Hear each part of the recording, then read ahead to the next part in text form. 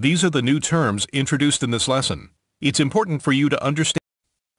Welcome to the lesson on dimensions, tolerances, and notes used on drawings. The main focus of this course is geometric dimensioning and tolerancing. However, all dimensioning and tolerancing specifications are a critical part of an engineering drawing. This lesson explains other types of dimensions, tolerances, and notes often indicated on a drawing. This lesson is important because it shows you the proper uses and limitations of these drawing elements. Your goal for this lesson is to understand the types of dimensions, tolerances, and notes used on drawings. When you're finished with this lesson, you should be able to describe three purposes of dimensions and tolerances. Identify which units of linear measurement apply on a drawing. Explain the options for expressing units of angular measurement. Explain four conventions used when metric units apply on a drawing. Describe three conventions used for angular dimensions. Describe the terms dimension, tolerance, and nominal size. Describe what limit dimensioning is. Describe what plus-minus tolerancing is. Describe what bilateral and equal bilateral tolerances are. Describe what a unilateral tolerance is. Describe what an unequal bilateral tolerance is. Interpret dimensional limits. Define a basic dimension. List two uses for a basic dimension. Describe where the tolerance for a basic dimension comes from. Describe local, flag, and general notes on drawings. Describe why CAD models need to communicate permissible tolerances. Describe how CAD models communicate permissible tolerances. It will take approximately 20 minutes to complete this lesson. These are the new terms introduced in this lesson. It's important for you to understand these terms in order to interpret drawings. Dimensions and tolerances are the elements that create clarity and precision on an engineering drawing. Without dimensions and tolerances, a drawing is no more than an artist's depiction of a part. Take a look at this figure. It shows examples of the three common uses of dimensions and tolerances, which are to communicate and document functional relationships, influence manufacturing choices, influence inspection choices.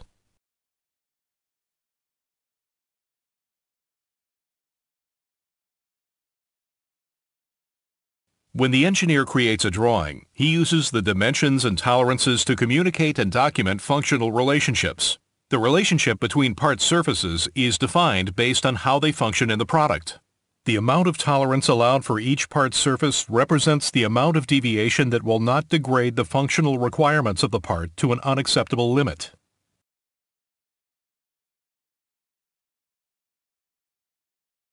The dimensions and tolerances on a drawing affect the choice of the type of machines, tools, and fixtures used to produce the part. Dimensions and tolerances also affect the process sequence used to produce the part.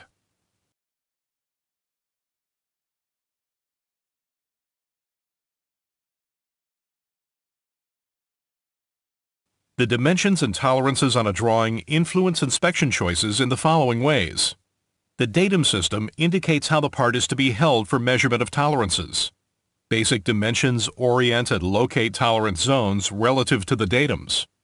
Geometric tolerances describe the shape and size of the tolerance zones.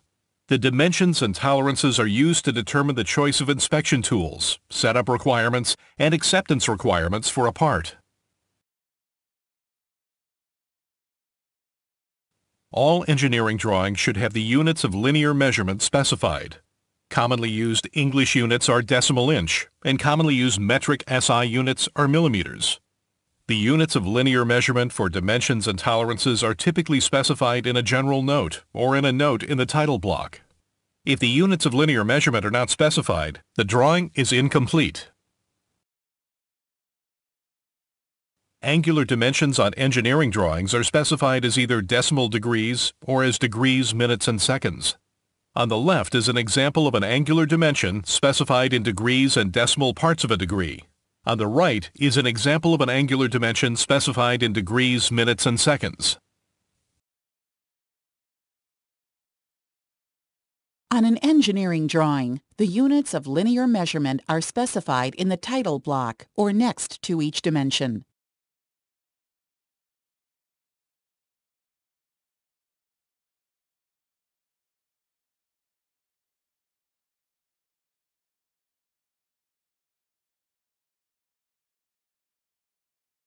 You're correct. On an engineering drawing, angular units are typically specified in degrees and in decimal parts of a degree, or in radians. You're correct. Click the right arrow to continue. Where metric units are specified, the following conventions are used. For the use of zeros, 1. A zero is always placed before the decimal point for dimensional values less than 1 millimeter. 2. Trailing zeros are always omitted after the last significant digit. 3. Zeros are used to maintain uniformity between high and low tolerance values. 4. A single zero is used without the plus or minus sign for all nil tolerance values. 5. A zero or decimal point is not shown where a dimension is a whole number. Also, a dimension may be specified with a different number of decimal places than its tolerance. An example is shown in balloon number 4.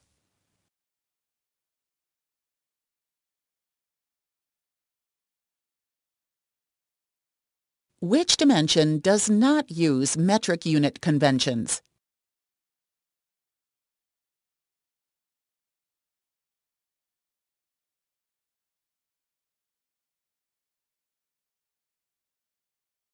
You're correct. Trailing zeros are always omitted after the last significant digit. Click the right arrow to continue. The use of zeros on angular dimensions. Where a dimension is less than 1 degree, you should place the zero before the decimal point. Where only minutes or seconds are specified, place a zero before the minutes and seconds specification. Whole number angles. If you're specifying in degrees only, follow the value with the degree symbol. Don't put a zero or decimal point after the degrees.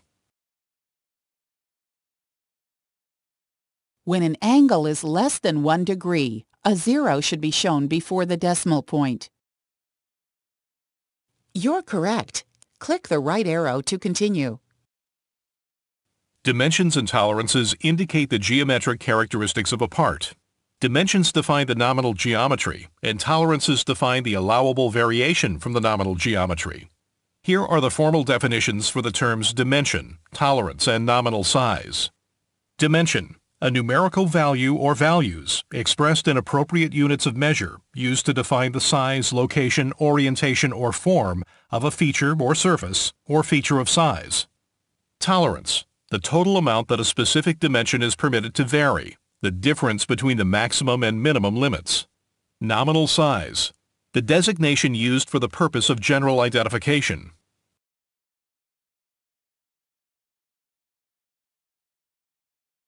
A dimension can be used to define the variation permitted for a feature of size. You're correct. Tolerances define how much variation is permitted for a dimension. You're correct. Click the right arrow to continue. Two common methods used to indicate tolerances are limit tolerances and plus-minus tolerances.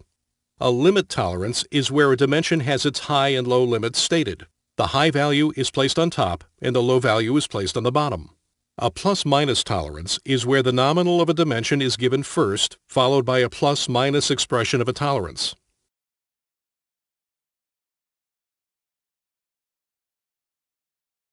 You can express a tolerance for a plus-minus dimension in several ways. If you use a bilateral tolerance, the dimension varies in both the plus and minus directions. If you use an equal bilateral tolerance, the allowable variation from the nominal value is the same in both directions. Using a unilateral tolerance specifies that the allowable variation from the nominal value is all in one direction and zero in the other. If you use an unequal bilateral tolerance, the allowable variation from the nominal value is not the same in both directions.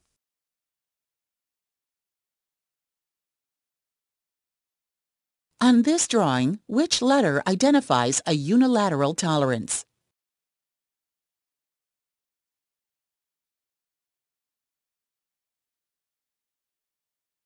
You're correct. All of these letters identify a unilateral tolerance. Click the right arrow to continue. A unilateral tolerance must specify all allowable variation in the positive direction.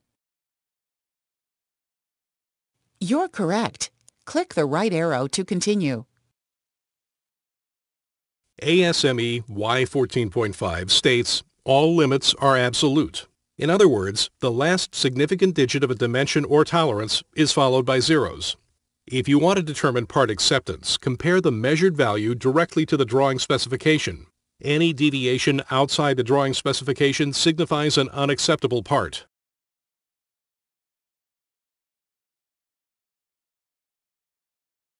Which actual measured hole size is within the dimensional limits shown on the drawing?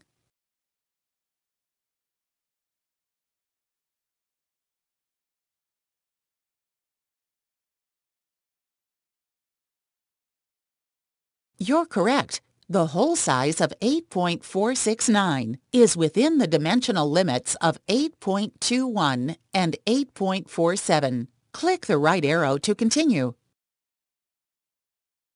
A basic dimension is indicated by enclosing a dimension in a rectangle.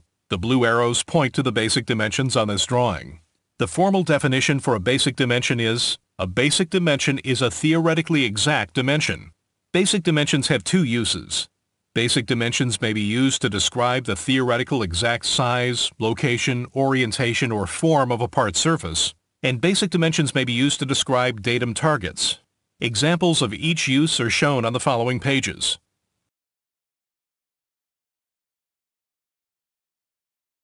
Where basic dimensions are used to describe part features, they must be accompanied by geometric tolerances to specify how much variation is allowed for the part features. There are a few places where basic dimensions are implied on engineering drawings. Some examples are a zero distance, a 90-degree angle, and a 180-degree angle. You'll learn more about basic dimensions in the lesson on GD&T rules. Title block or general tolerances do not apply to basic dimensions. Where basic dimensions are used to define gauge elements, like the basic dimensions locating the datum targets shown on this drawing, they're not accompanied by geometric tolerances. Tolerances for gauge elements are not usually specified on product engineering drawings. They are specified on gauge drawings or in gauging standards. The dimensioning of datum targets is explained later in this course. Title block or general tolerances do not apply to basic dimensions that define gauge elements on product drawings.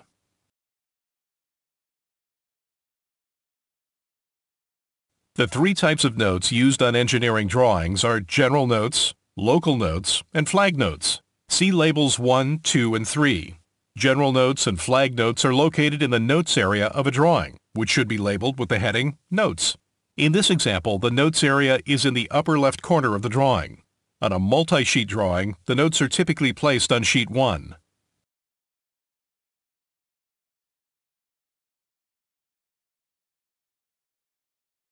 Use a general note when the note applies to the entire drawing. In this example, notes numbered 1, 2, and 4 are general notes. Always number general notes and flag notes as a single listing.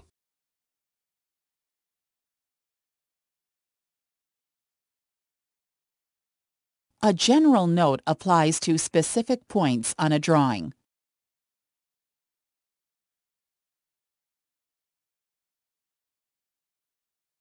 You're correct. General notes are not numbered. You're correct. Click the right arrow to continue. Flag notes are notes that are located with the general notes but apply only at specific areas or points on a drawing. Identify the flag note with a flag note symbol. Place the symbol around the note number in the notes area to indicate that it applies at specific points on the drawing. Then, indicate the flag note symbol, including the note number at each point of application. A flag note only applies to the areas or points indicated.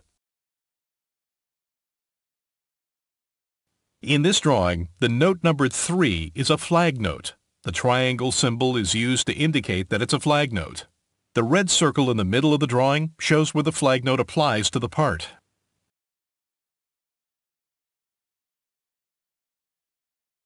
Local notes are located at the specified area or point of application on a drawing. When creating a local note, don't include it in the listing of general or flag notes. A requirement specified by a local note only applies to the specific area or point indicated. In this figure, both sides is an example of a local note. View titles and scales are not considered local notes.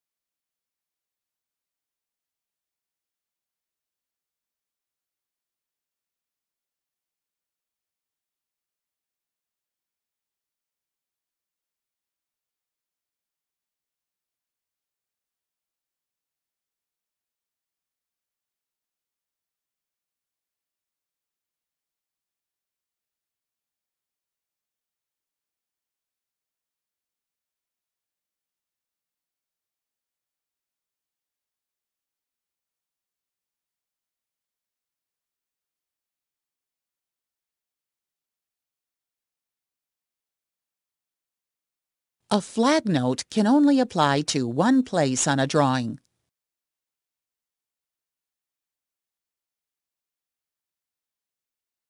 You're correct. A local note may not be shown in the Notes section of a drawing.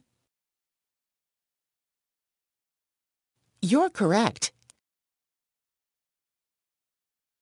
A view title is considered a local note. You're correct. Click the right arrow to continue. As the use of CAD models continues to increase, some people feel that solid models don't need to use dimensions or tolerances. They think it's not necessary to specify dimensions and tolerances since the model is precise, the parts are produced directly from the model, and the parts have minimum variation. I call this nominal thinking, and it has several flaws. First, the major source of variation of a part is not the method used to create a drawing or solid model. Part variation occurs from a variety of sources. Part factors: rigidity, size, cleanliness, material, heat treat, etc. Operator: setup of the part on the machine, clamping sequence and forces, machine adjustments, etc. Machine tool: speeds, feeds, wear, cleanliness, temperature, etc. Fixture: tolerances, wear, location, deflection, cleanliness, etc. Tooling: tolerances, sharpness, wear, deflection, etc. Measurement: gauging methods, operator error, environmental factors, measurement uncertainty, etc.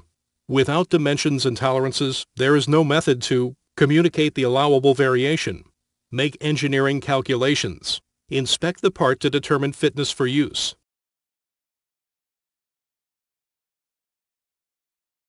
CAD models require dimensions and tolerances. You can indicate the dimensions and tolerances on a separate engineering drawing or document associated with the model as CAD file elements that are associated to the model in accordance with Y 14.41.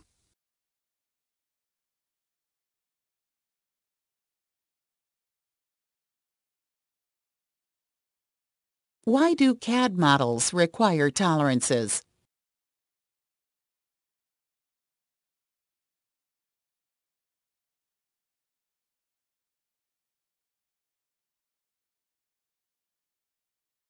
You're correct. All of these answers are reasons that CAD models require tolerances. Click the right arrow to continue. These topics are recommended for additional study to improve your understanding of dimensions, tolerances, and notes used on engineering drawings.